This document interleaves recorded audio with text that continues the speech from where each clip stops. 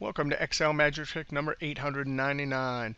Hey, if you want to download this workbook, click on the link below the video.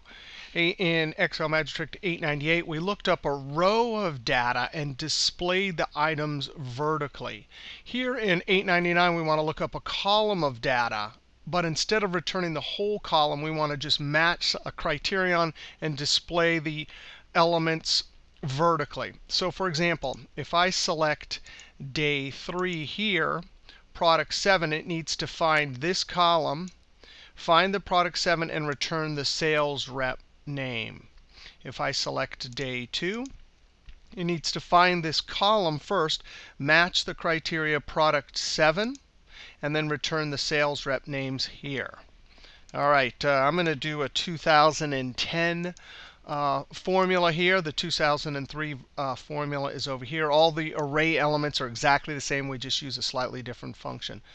All right, the first thing is we want to look up a column. In 98, we looked up a row. Here, we're going to look up a column. And the index function is perfect for that. Index, we give it the whole two-dimensional array, and I'm going to hit the F4 key to lock that in all directions. And here we want to, if we're going to return a column, a particular column, there's our criteria right there.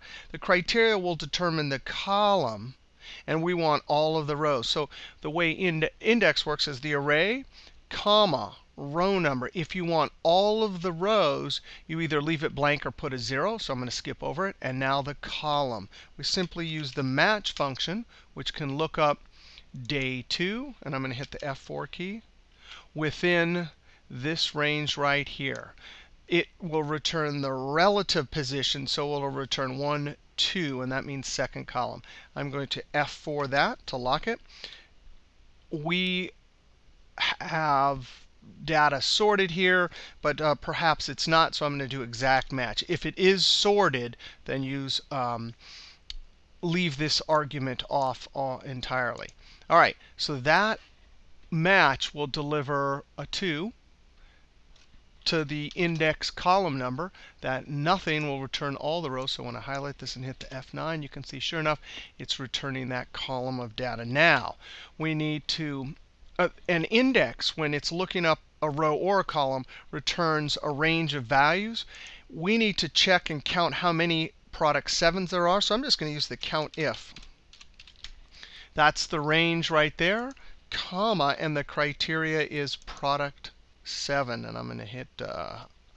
I don't know why I'm hitting F4. I am going to copy this little piece right here. Control C. I'm going to hit Enter. All right, so now it's counting 3. If I change it to day 3, it's got 7. If I change this to product 8, so it looks like it's working just fine. All right, now let's build our formula to extract the records. Right now, it needs to look up this, find the position, extract this. Well, we can use index if these are the items we actually want to return here. I'm going to say index. The array, sales rep names, F4 to lock it, comma. And now, let me suspend this for a moment and select day 2. It's always easier to pick one that has multiple, what is it, product 7. So now we have 3 items we need to return. 3, sales rep 1, sales rep 3, and sales rep 10, or 9. Right? So the index is expecting a single row number, and we have 3. So we're going to have to use this small function. If we were in 2003, the small function just allows us, we'll dump the row 1, 3, and 9 into the small, and then extract them as we copy the formula down. Now, in 2003, you use small, and you have to use Ctrl Shift Enter. Actually, 2007 also. But we're going to use the aggregate. The aggregate function is great because it has a bunch of built-in functions. One of them is small, number 15. And this function handles arrays without Ctrl Shift Enter. That's the first argument. The second one is the options. I'm going to say ignore errors because we are going to get divide by 0 errors, comma, and then the array. Well, remember, what are we dumping into index or into small?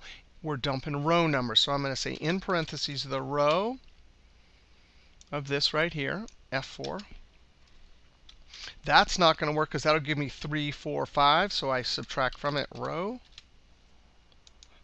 F4. That's not going to work either because 3 minus 3 is 0. So I add 1 back in. All right, so that's the row numbers. And this is all in this array argument. Now, right now, if I highlight this and hit the F9 key, you'll see that it is all of the rows. And we don't want all of them. We just want 1, 3, and 9, right? So we're going to divide it by and create an array of criteria in parentheses. All right, you ready for this? What do we need to match? We've looked up the column, and we need to say, is anything in that column equal to product 7? Control V. There's our element, formula element that looked up the actual column. And then all we say is anything in that equal to product 7, and then F4. All right, and then close parentheses. Now, if I highlight the rows divided by that the return column matching against product 7, if I do that and hit F9, I get 1, 3, and 9. Now, see the aggregate. The 15 says small, so we'll extract this one first, then the 3, then the 9. The 6 avoids us, helps us avoid those divide by 0 errors. Control Z. All right, so that is the array, comma. Just like small, you need a number incrementer as you copy it down. So I'm going to say rows. J5, it looks like. So $5, $J5. So just like the small, there's our K. We close parentheses on that. That aggregate, if we highlight this and hit the F9, that's just delivering 1. When we copy it down to the next row, it'll deliver 3, and then 9. All right, so that's the row number. Close parentheses, Control Enter, not Control Shift Enter, and then copy it down. Now we're going to get some num error. So we could certainly use if error if we wanted to. If error came in 2007. So I say if error, if that thing turns out to be an error, then what do we want? Double quotes.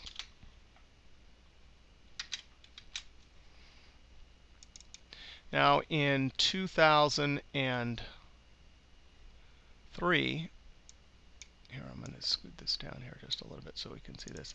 It's basically, it's similar. 3, you have to use rows and this and compare it to that count we did up here in 2007. You still have to use the small because there's no aggregate, but you could use the if error. But there we have it, the small if, and then it's that same range that looked up a column. Is it equal to that product? All right, so we can go ahead and test this. If I test product 1, I'm going to say there's a 7. I mean day 1, product 4. So there you go. Looking up a particular column, matching criteria in it, and extracting from the relative position from a different column. See you next video.